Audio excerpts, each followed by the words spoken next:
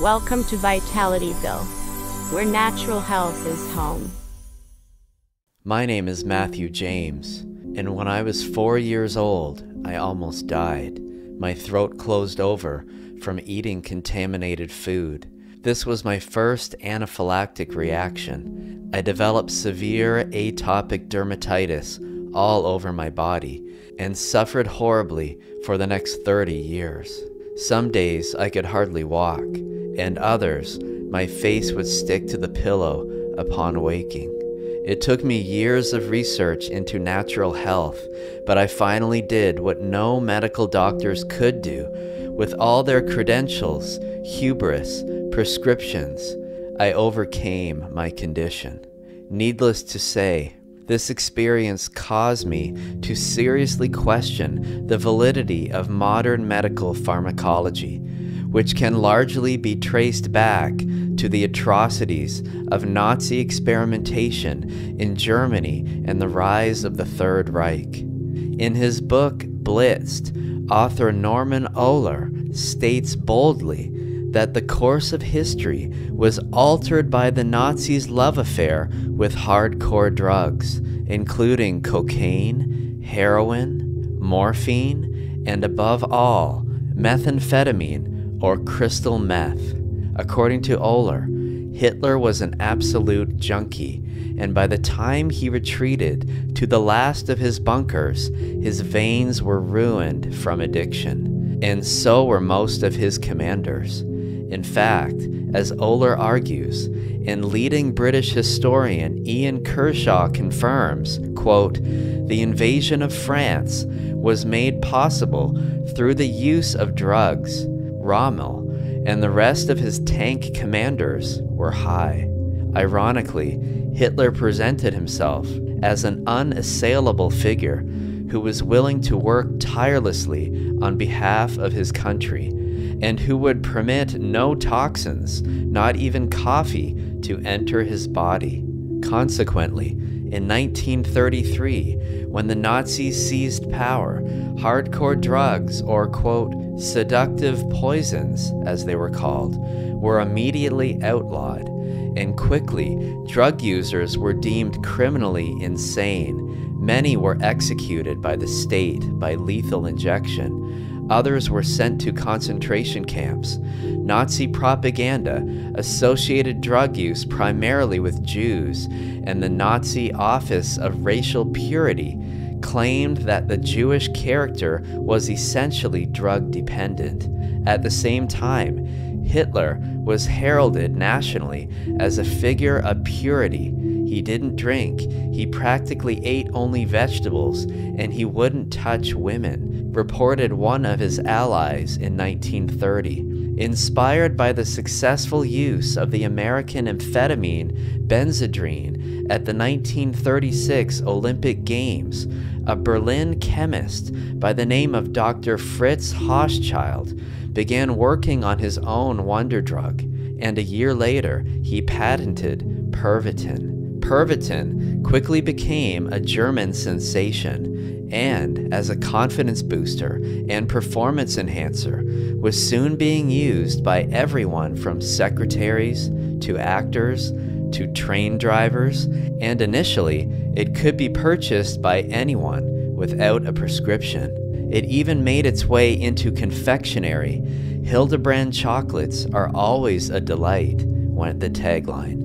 And German housewives were recommended to eat 2 or 3, after which they would be able to get through their housework in no time at all. As a bonus, they would also lose weight, as Pervitin functioned also to suppress the appetite.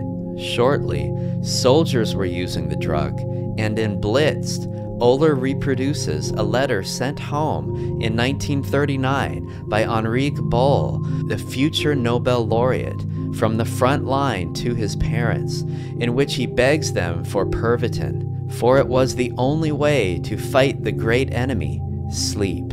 In order to protect his animated machines, also known as soldiers, Berlin's Dr. Otto Ranke, the director of the Institute for General and Defense Physiology, declared after conducting some tests that Pervitin was excellent medicine for exhausted soldiers. Not only did it make sleep unnecessary, Ranke, who himself became addicted to the drug, observed at one point that he could work for 50 hours without feeling fatigued, but it also switched off inhibitions, making fighting easier. In 1940, as plans were made by the Nazis to invade France, a stimulant decree was sent out to army doctors recommending that all soldiers take 1 tablet per day, 2 at night, and another 1 or 2 tablets after 2 or 3 hours if necessary. 35 million tablets were manufactured and consumed by the German army and the Luftwaffe.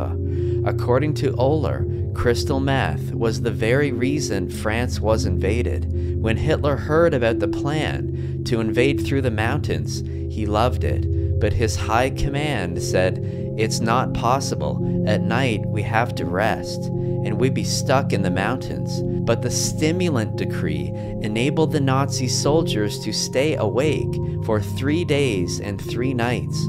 The subsequent success of the invasion made crystal meth into an effective weapon, soon incorporated into German military strategy. For example, the German Navy developed a series of one-man U-boat, tiny submarines that would quietly make their way up the Thames estuary. But since they could only be used if the lone Marines piloting them could stay awake for days at a time, Dr. Gerard Orzechowski, the head pharmacologist of the Naval Supreme Command, began working on a new super medication, a cocaine chewing gum, which would be the hardest drug German soldiers had ever taken. The drug was tested at the Sachsenhausen concentration camp on a track used to trial new shoe soles for German factories. Prisoners were required to walk and walk until they dropped. Ohler calls this historical discovery horrifying and recounts that many of the young Marines, strapped in their metal boxes, unable to move at all, and cut off from the outside world, suffered psychotic episodes when the drugs took hold and frequently got lost. Meanwhile, the pure, healthy, and vegetarian Hitler, also known as Patient A, began a series of experimental IV therapies for his failing health, including injecting live animal hormones at the behest of his personal doctor, Theodor Gilbert Morel, and ultimately a wonder drug called Eucadol, a designer opiate and close cousin of heroin, whose chief characteristic was its potential to induce a euphoric state. Today, this drug is known commonly as oxycodone. Before long, Hitler was receiving massive injections of Eucadol several times a day, and eventually combined highs, adding 2 daily doses of the high-grade cocaine. Incidentally, Patient D was Benito Mussolini, who was also under the care of Dr. Morel. When the Allies bombed the factories where Pervitin and Eucadol were being made, destroying them, supplies of the drug began to run out, and Hitler went into withdrawal, quote, bowed and drooling and stabbing at his skin with a pair of golden tweezers, unquote. Ohler concludes by stating that meth kept the German people in the system without their having to think about it. And to summarize, the pharmacological industry not only made the atrocities of World War II possible, but also engendered them. And as more and more people realize the sordid and disturbed history of modern medicine, they look increasingly to natural health and wellness alternatives to preserve their own well-being. If you like this video, please like and subscribe to our channel. And for all of us here at Vitalityville, I'm Matthew James. Thank you for listening to the Vitalityville podcast.